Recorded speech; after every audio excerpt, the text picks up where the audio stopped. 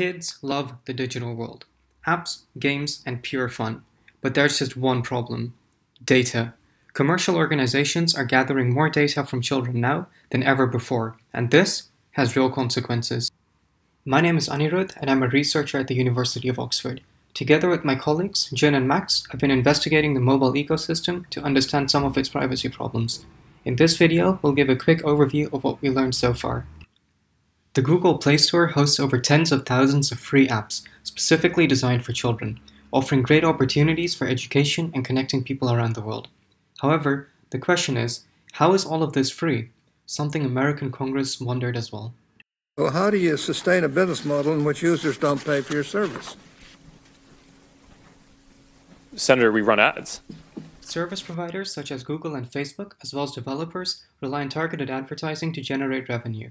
To make this possible, mobile apps collect large amounts of sensitive data through third-party libraries, posing a major risk to privacy.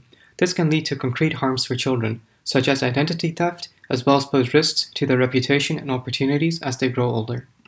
All of this makes us wonder about the role of developers. After all, they're the ones creating the apps, and in a way, this would make them responsible. So we wanted to find out, what do developers think their responsibilities are when designing for children? And what is preventing them from creating age-appropriate apps, which do not lead to long-term harms?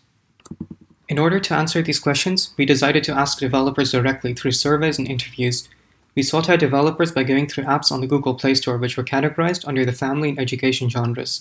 The survey and interview included similar open-ended questions to capture developer views on data collection practices and their development methods. We received 134 survey responses and conducted 20 interviews. Audio recordings were transcribed and all qualitative data was analyzed using thematic analysis. So, what did we discover? Here, we'll give a quick overview of the most important themes, with the rest being described in the full paper. Our findings show that in general, developers feel responsible for designing apps with the best interests of children in mind.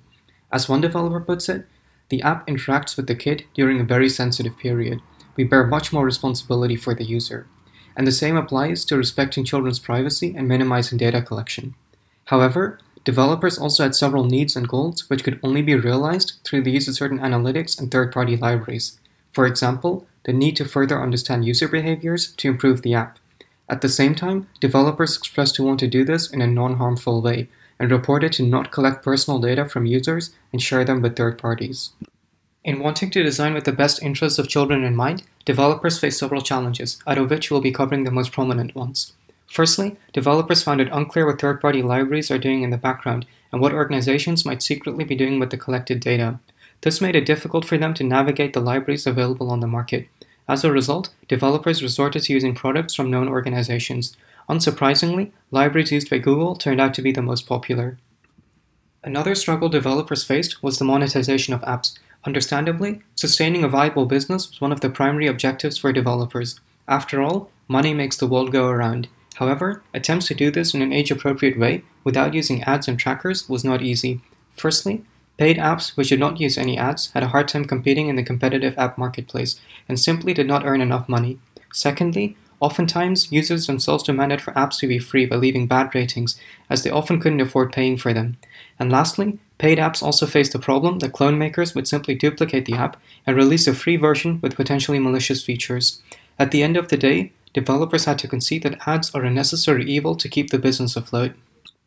The question remains, however, what can we do about all of this? Unfortunately, there is no trivial solution to these problems, and we may need to rethink our current economic model. In the meanwhile, what will really help is industries support alternative monetization methods. For example, in 2019, Apple restricted all third-party advertising and analytics for kids.